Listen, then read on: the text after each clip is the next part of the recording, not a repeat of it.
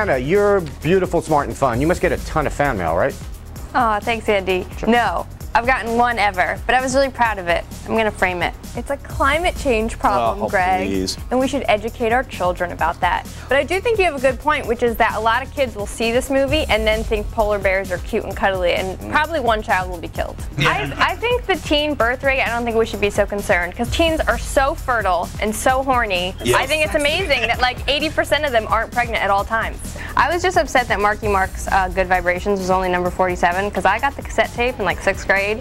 He was the first man I ever thought about in that way, and I still like him today. He wasn't caught having sex. He didn't have to plead guilty. All he did was tap his foot. He could have gotten out of it. And then he said he'd step down if the plea wasn't thrown out, and then he didn't. I don't understand. Good career move, Anna Gilligan?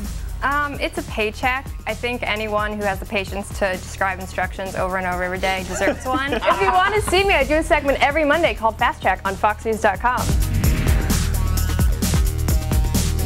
I'm Anna Gilligan, and this is a Fast Track. The woman next to you is eating tuna fish again, and the guy down the hall keeps on taking your stapler. Your patience is dwindling, but is it your place to say something? You've done your holiday shopping for your friends and family, but you're stumped about what to give your coworkers. What can you buy them that's affordable and appropriate? 'Tis the season for the office holiday party. It's the annual event that can be a great networking opportunity, but it's also full of potential pitfalls. Let's find out what people on the street have to say about office pet peeves. If a coworker asked you for help with their work, what would you say? If I can help them, why not? What if you have to stay late to do it? How late? What's the dumbest thing you can do at an office holiday party? Bring your drunk husband. How often do you curse at work? All the time. Why do you curse at work? I'm a construction worker. Don't talk to all my guys. Everybody curses. Can you give me an example? You want me to curse on TV? Sure. No, I can't do that. Let's ask an expert. I'm here with Jennifer Starr from the Jennifer Group. It's a recruiting firm that specializes in placing administrative staff. I'm here with Pamela J. Holland from Brody Professional Development. So we're talking about office pet peeves today. You must know all about this. I do. So we're just going to go over a few common scenarios and how to handle it. I know you have to tread lightly if you want to give a gift to your boss.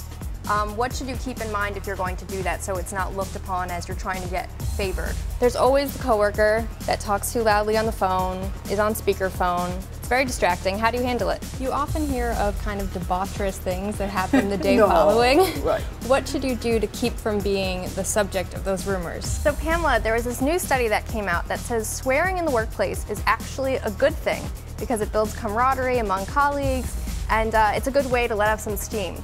Do you buy this study? This is Fox Business Now. I'm Anna Gilligan.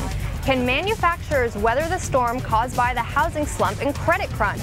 According to the latest report from the government, the answer is yes. President Bush heads north of the border to meet with leaders of Canada and Mexico, the third North American summit of his presidency. For more coverage, all things business, go to foxbusiness.com. And that's Fox Business Now. I'm Anna Gilligan.